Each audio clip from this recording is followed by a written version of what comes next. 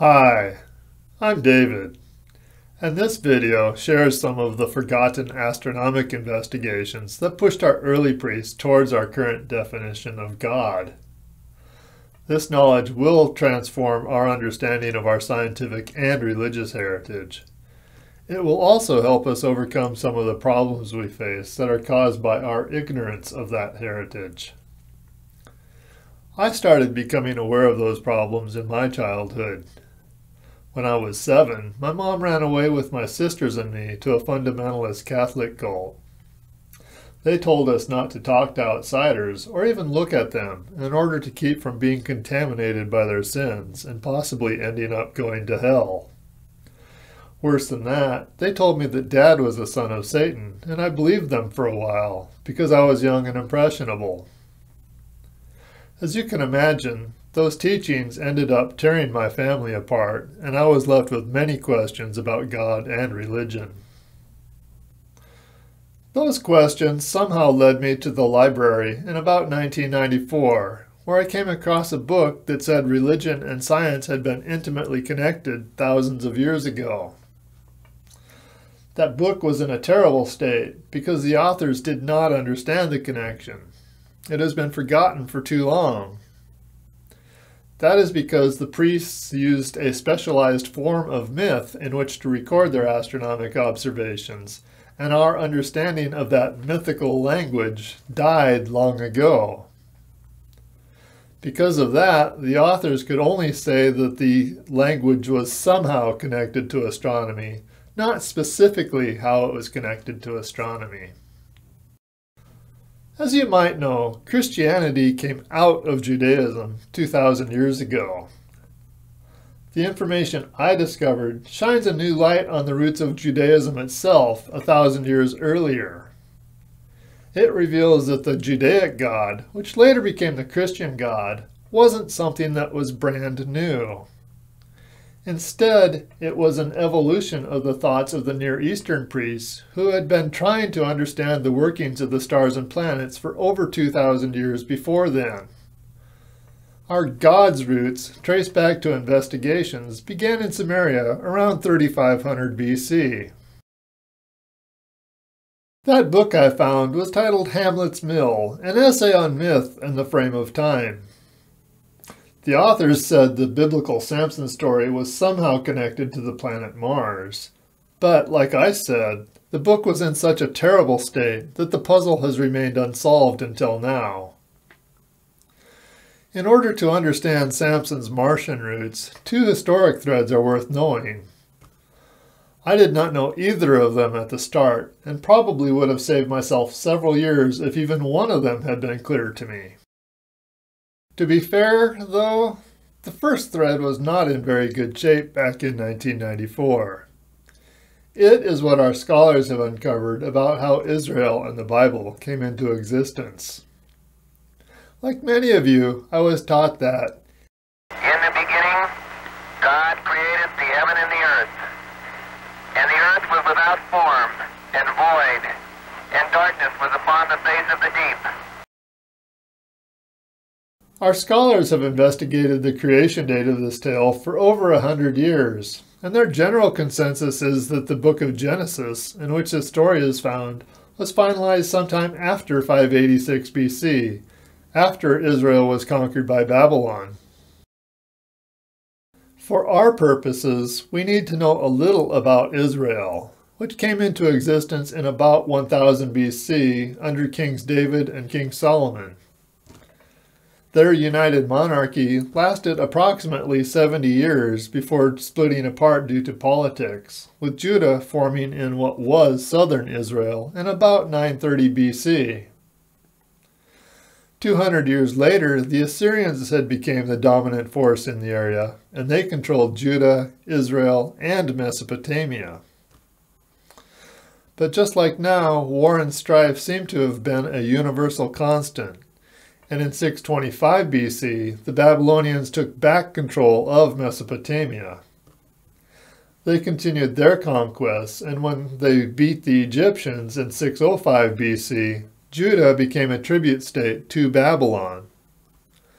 That means they sent grains, precious metals, and other items to them in order to keep from being ransacked by them. But Babylon's luck wasn't steady, and in 601 BC they lost control of Egypt. That caused the king of Judah to think he was safer to ally himself with Egypt, and when he did so, he stopped paying tributes to Babylon. Of course, that pissed the Babylonian king off, and when he regained power, he conquered Jerusalem in 597 BC. He wanted to keep such insurrections from happening again in the future, so he took some of the rich and powerful people from Judah to Babylon in order to break up their power structures. Evidently, he did not deport enough of them, though, because the king of Judah seems to have thought that Babylon was losing power because of all the battles it was fighting. Because of that, he continued playing political games. As you can imagine, that pissed the Babylonian king off even more, and because of that, he laid siege to Jerusalem once again. When he succeeded in 586 BC, he totally destroyed their temple and deported even more people to Babylon. Even though deportations had taken place after the 597 BC events, the 586 BC deportations are often considered to be the beginning of what we now call the Babylonian exile. The reason I've shared this history is to help you understand why our definition of God changed. Scholarship indicates these events caused the Israelite priests to feel like they had been punished for doing something wrong. Before then, they had one primary god and many lesser gods. Afterwards, they turned all of their attention away from their lesser gods and towards their primary god, Yahweh, in order to appease him so that such events wouldn't happen again in the future. We have had that God ever since then, essentially. Our understanding of this aspect of history began around 1878, when Julius Wellhausen wrote a book with a translated title of Introduction to the History of Israel. In it, he showed that the editing process of the first 5 books of the Bible involved 4 different people, or 4 different groups of people. He also showed that it took place between the 10th and the 5th centuries BC, and wasn't completed until after the Babylonian exile. Scholars have continued to refine Wellhausen's thesis, and you can find it summarized on Wikipedia's Deuteronomist page or its documentary hypothesis page. For semi-current scholarship on the subject, see Mark Smith's works. Wellhausen and those who came after him have conclusively shown that the Bible is not the perfect Word of God that many people believe it is. Instead, it was created by the Israelites, and as such, it is an evolution of the thoughts that came before it. My work further opens up those thoughts. Mark Smith, who I just mentioned, has shown that the Israelites started turning towards the idea that one God was greater than their other gods around the time of the United Monarchy. Smith never said why that shift took place, nor has any other scholar that I'm aware of.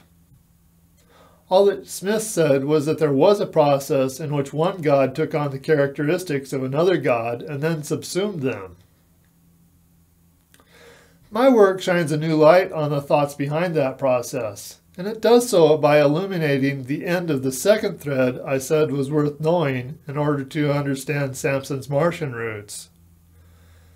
That thread is knowledge of the Near Eastern priests' astronomic investigations which preceded the United Monarchy. This historic thread begins in Sumeria around 3500 BC. A little insight into the thoughts of society back then is given by the fact that some of their earliest gods were Anu, Enlil, and Ea, the gods of the sky, wind, and earth, or ocean, respectively. The people back then were personalizing the great objects in their lives. Instead of the wind blowing from a high-pressure system to a low-pressure system like we have now, they said a god caused it.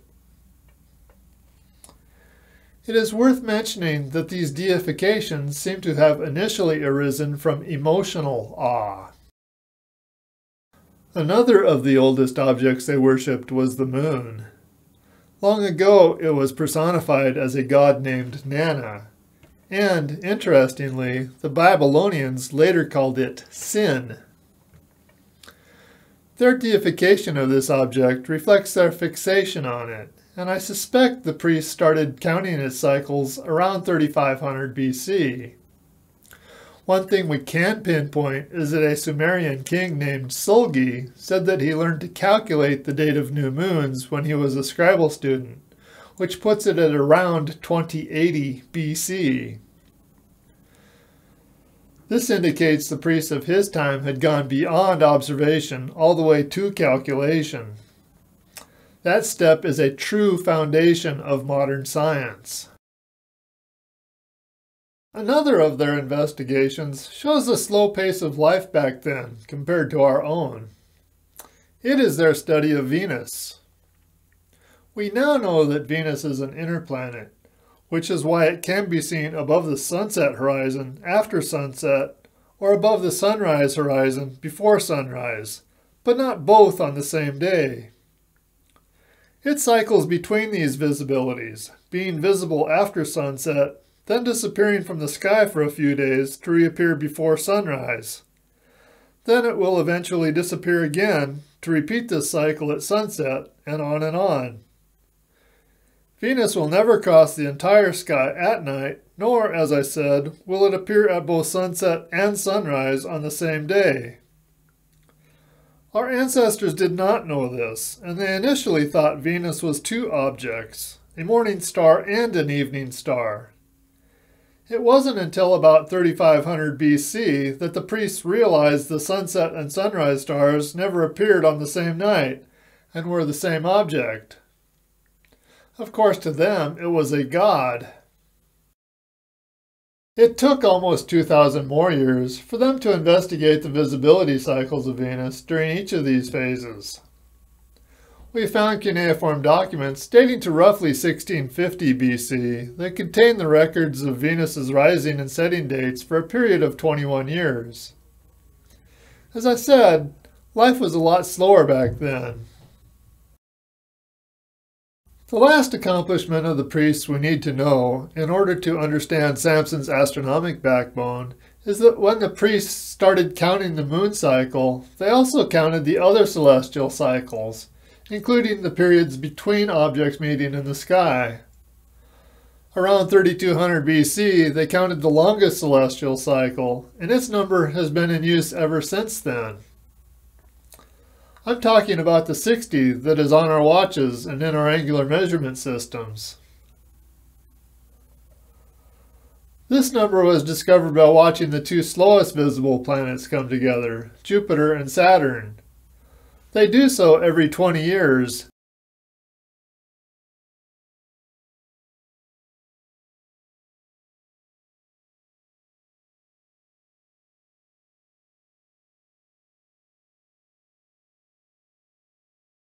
And every third meeting, or conjunction, occurs near the same point in the sky as the one 60 years earlier.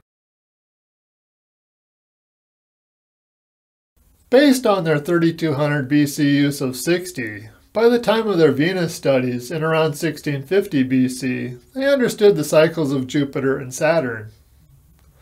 They also understood the cycles of Mars, but they believed those objects were gods, not planets. They did not know what the interactions of those objects meant, but they wanted to know in order to pray to those gods more correctly and get favors from them.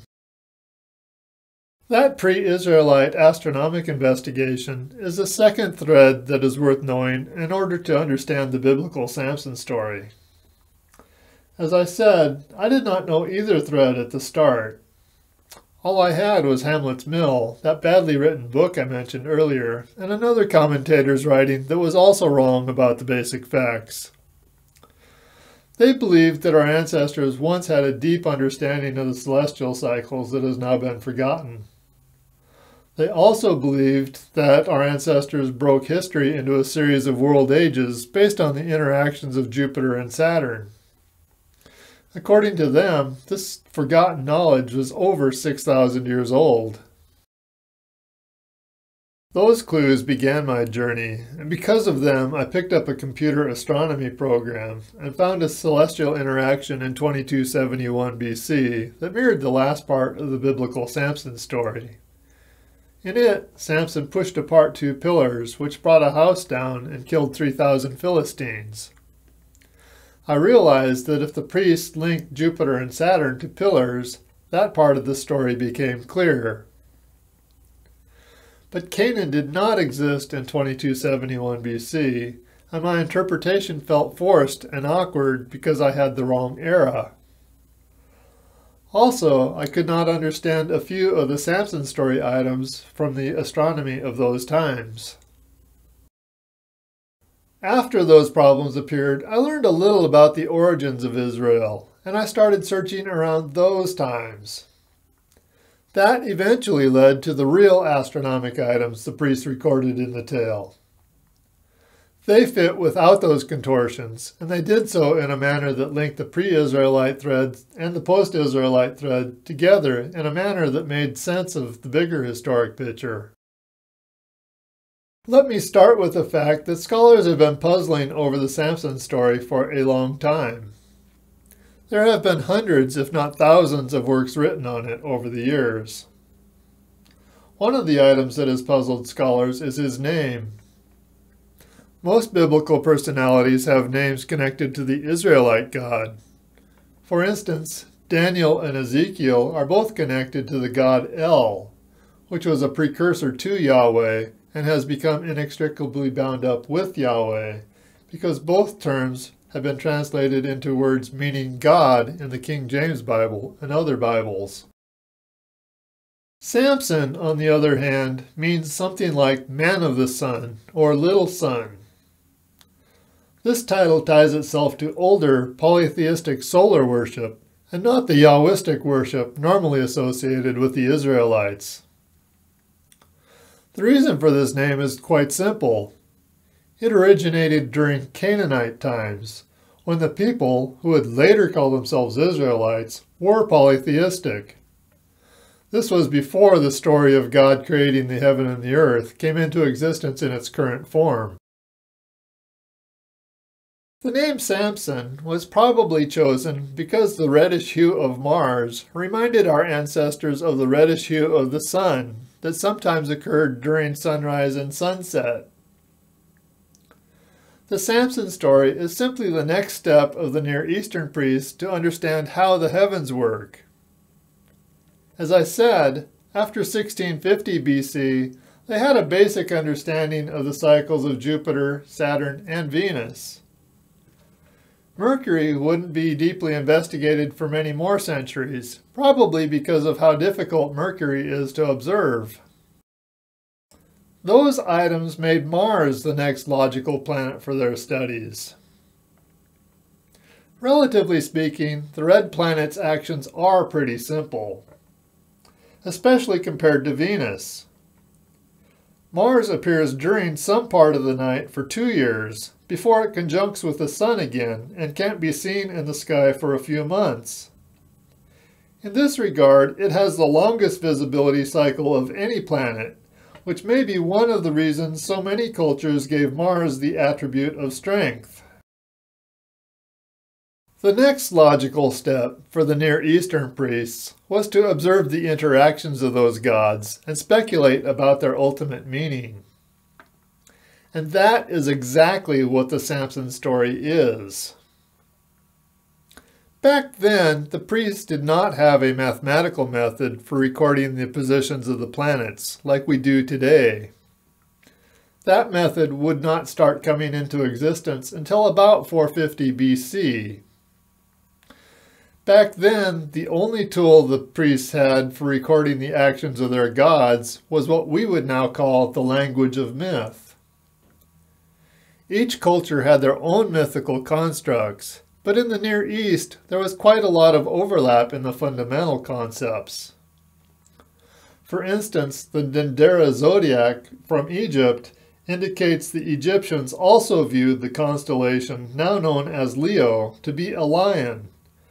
And there are also references to it in Babylonian documents going back to at least 1500 BC. Those priests had tremendously advanced from the thoughts of their ancestors 1700 years earlier. Emotional awe no longer overwhelmed their intellectual abilities, and their intellectual thoughts had progressed to a rather interesting question. That question was, what happens at the 60-year intervals when Jupiter and Saturn conjunct? Do those interactions shine more of a light on the night-by-night actions of the celestial wanderers than the other times do? That question initiated what we now know as the biblical Samson story. The first seed bloomed around 1415 BC when Israel's Canaanite precursors were ruled by Egypt. Evidently, the stability of those times allowed the priests to deeply focus on the night skies, because what we now know as Judges 14 records 11 celestial interactions in the order they occurred. The reason they focused on the 1415 BC conjunction events rather than the one before or after it is because just like now, New Year's was one of the most important days of the year. We now celebrate this at the end of December, when fall ends and winter begins. But during those times, the New Year was held when winter became spring, around the end of what is now March, or the beginning of April per today's astronomy programs. In 1415 BC, Jupiter and Saturn were in a very prominent position during their New Year's celebrations, unlike the earlier and later conjunctions. The following animations show the events our ancestors witnessed after Mars became visible at sunset in 1415 BC. If you pause the video and use YouTube's comma and period keys to step through it frame by frame, you can see the dates and times in the lower left-hand corner. Each snapshot was taken when the sun was 10 degrees below the horizon. In the biblical story, Judges 13 tells the tale of Samson's birth and doesn't contain any astronomy. It simply sets up the stage. Judges 14 is where the action starts. In it, the authors told the story of Samson ripping apart a lion.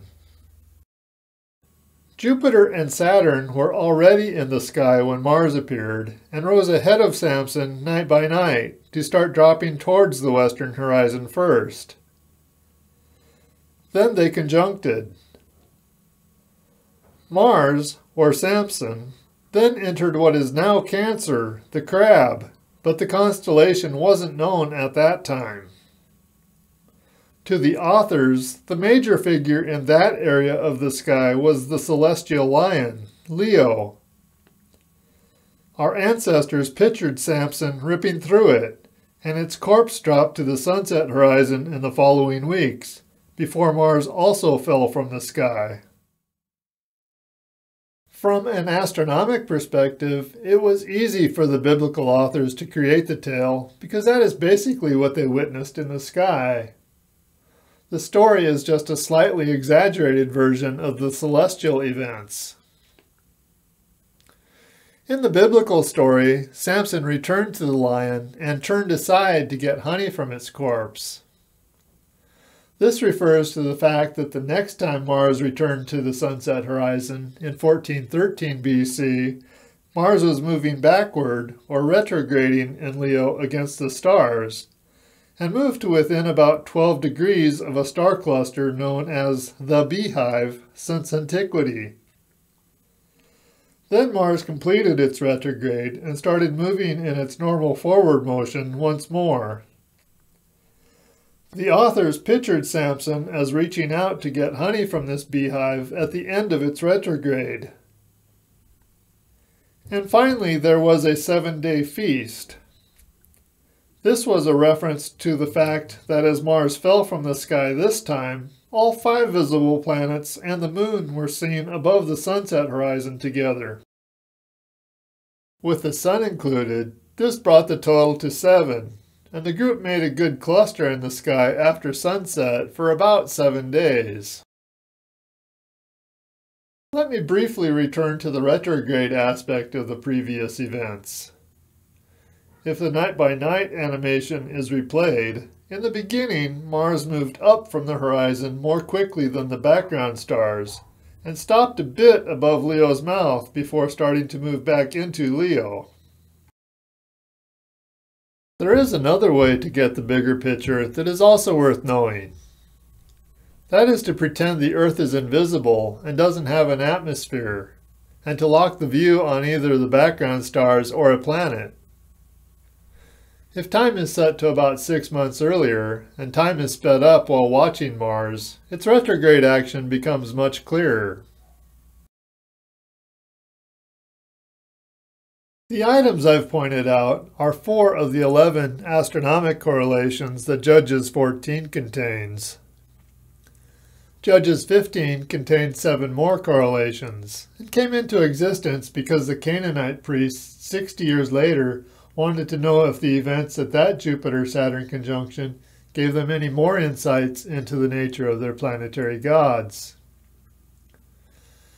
The major event of Judges 15 was Samson killing 1,000 men using the fresh jawbone of an ass.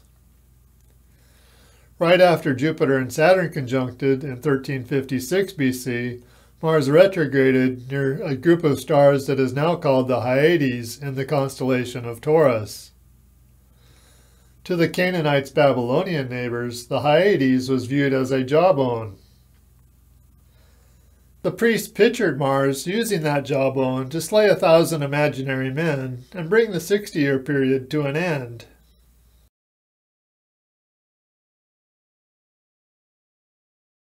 I won't go into the other 6 correlations here, but I will say that if you want to challenge yourself, the foxes in the story that were tied tail to tail should actually be jackals. This is a reference to the brightest star in the sky, Sirius. During the Judges 14 and 15 events, Canaan was ruled by Egypt, and to the Egyptians, Sirius was viewed as a jackal. After Judges 14 and 15 were created, Pharaoh Akhenaten threw Egypt into disarray by turning away from the previous gods and moving to solar worship. His death caused a great turmoil in the area, which may be the original reason Judges 16 was written differently than 14 and 15. Canaan was caught up in that turmoil. The main feature of Judges 16 was a series of riddles in which a woman named Delilah kept asking Samson for the secret to his strength.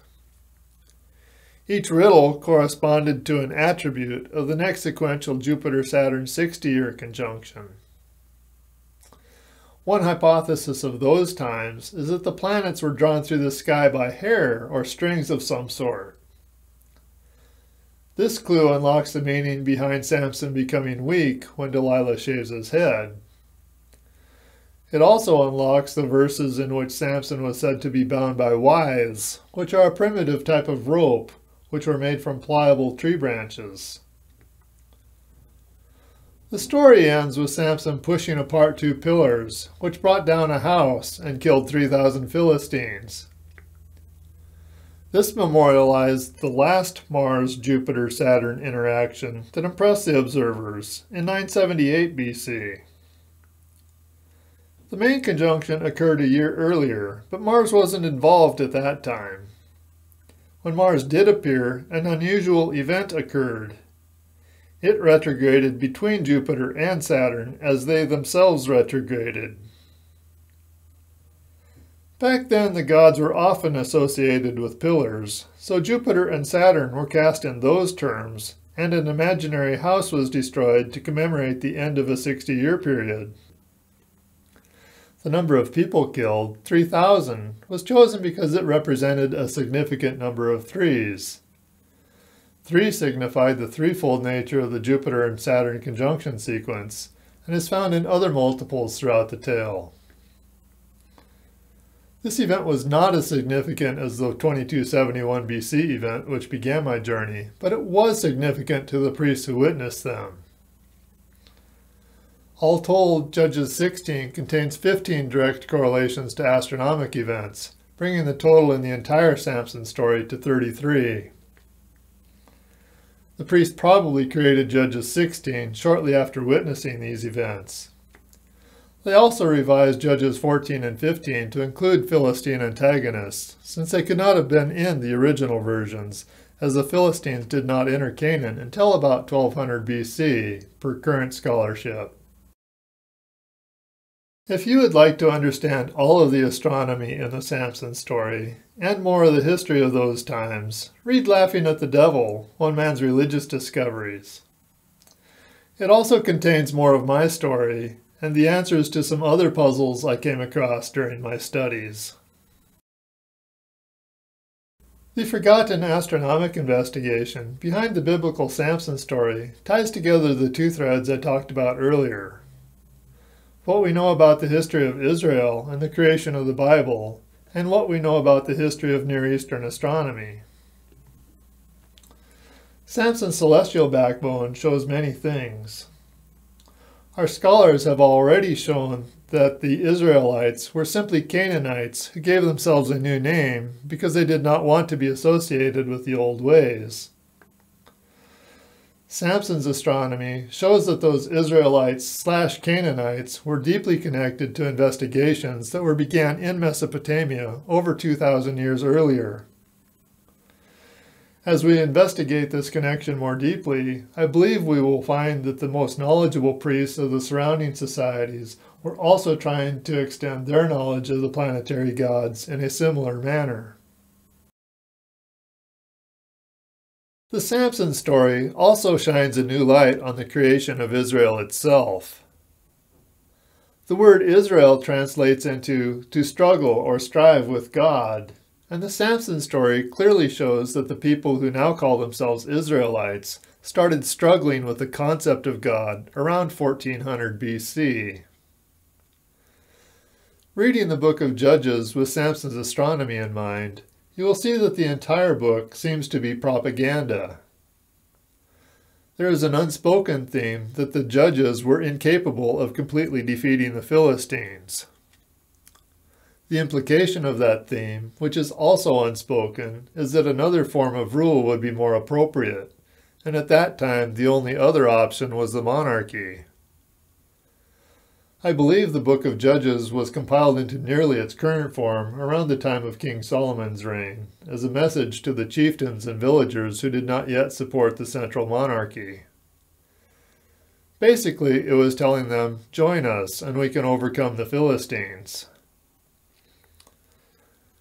Samson's astronomic backbone also indicates that the book of Judges is probably the oldest biblical compilation which the rest of the Bible grew up around. This knowledge may help us untangle other scholarly questions in the future. With that, I've shared the core of our ancestors' forgotten astronomic investigations and opened up a far deeper understanding of their intellectual thoughts 3,000 years ago. For those of you who'd like to think even deeper thoughts, I will share some of the ones that the previous investigation opened up in me. One interesting item to ponder is that the history of those times, combined with the astronomic investigations of the priests, reveals a lot about our human nature. Back then, their scientific question wasn't, what is the true nature of the planets? Instead, it is, what God do we need to pray to in order to improve our world? The idea of praying to the gods was so ingrained in society back then that even with these 440 years of data, which did not support their hypothesis, the priests could not shake the idea that the planets were gods.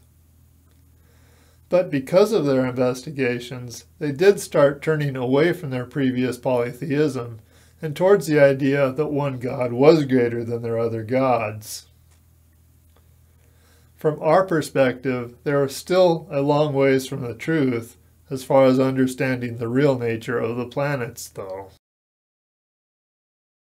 If you doubt the Israelites once worshipped a planet, an ancient writer named Sanchuniathon once linked their god El to Saturn, although there are some indications that Jupiter played the role for some Jews or for some period of time.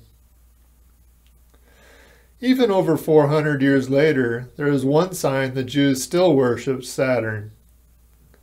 Our 7-day week came into existence sometime around 200 to 500 BC, and that system is so deeply rooted in planetary polytheistic thinking that it is hard to believe monotheism was the true faith at that time either. The God the Jews followed is reflected in the fact that to them, Saturday, or Saturn's day, was the day of rest. The last interesting pondering has to do with reconciling religion and science. But if you are deeply religious, you might want to end the video here, because it is not my intention to be antagonistic. I am making this video for people like me who like to understand things more deeply and overcome the current divide between religion and science. As I said, when I was a child, my mom ran away with my sisters and me to a fundamentalist Catholic cult. They said Dad was the son of Satan, and the only way to heaven was through their teachings. That experience left me with deep questions about religion, which no one ever seemed to answer without introducing some type of hypocrisy. Those questions drew me to this investigation, and this investigation opened up a new understanding of our scientific and religious heritage. During my studies, I saw several items that tried to bring religion and science together in order to justify various beliefs. The problem is that after the Samson investigation, the priests still did not understand what the planets really were or how they really operated, in spite of their 440 years of data. The political realities I outlined at the beginning of this video pushed them away from science and towards emotions and stories in order to steer the population in a direction that they thought would make a better world. Other than the Samson story, there is almost no astronomy or science in the rest of the Bible. Because they turned away from science, the God concept they were trying to get a grip on now has a huge hypocrisy at its core. In our current belief system, God is said to be all-powerful and perfectly loving, but he was not powerful or perfect enough to figure out a way to save us from sin without killing his only begotten Son. No matter what way you slice it, that is not a perfectly loving thing to do. I know there are many Christian apologists who have tied themselves into knots, trying, and in their eyes succeeding, in rounding off the corners of this cube. But the fact is, this hypocrisy will always keep the current God concept out of the scientific realm. If God is all-powerful, all-perfect, and all-loving, a way would have to exist for him to save us without killing his only Son. This aspect of the Jesus story also exposes a lie I was told as a child. I remember hearing that Jesus was a brand new contract with God, and the story was without precedent. But we have learned enough about the other cultures of those times, like Babylon, to know that a common belief before Christianity was that sacrificing children would atone for the sins of the father. This belief obviously affected the Israelites because the Jews who created the Jesus story used this as a cornerstone. The custom is also referenced in the Bible itself. With that in mind, is it possible to reconcile religion and science? They can't be with the current definition of God. The hypocrisy is too great. On the other hand, if we redefine God once again, there is no reason our religious beliefs can't sit comfortably beside a scientific outlook that our priests 3,000 years ago were working towards. If, instead of the super father figure definition of God that was settled on over 2,500 years ago, God is redefined to be nature itself, in which everyone and everything has its being, then the contradictions inherent in our viewpoints disappear. In that outlook, everyone and everything is an aspect of God because we are all aspects of nature. I've heard some people say that morality cannot exist without Christianity. But if we are all aspects of God because we are all aspects of nature, then morality automatically exists. I will leave that thought as an idea you can play with for yourself. If you find any inconsistencies with it that I've overlooked, let me know. With that, I will wrap this up. I hope that the forgotten astronomic investigations of the priests that I've shared help us see our scientific and religious heritage in a new light, and help us overcome some of the problems we face. Thank you.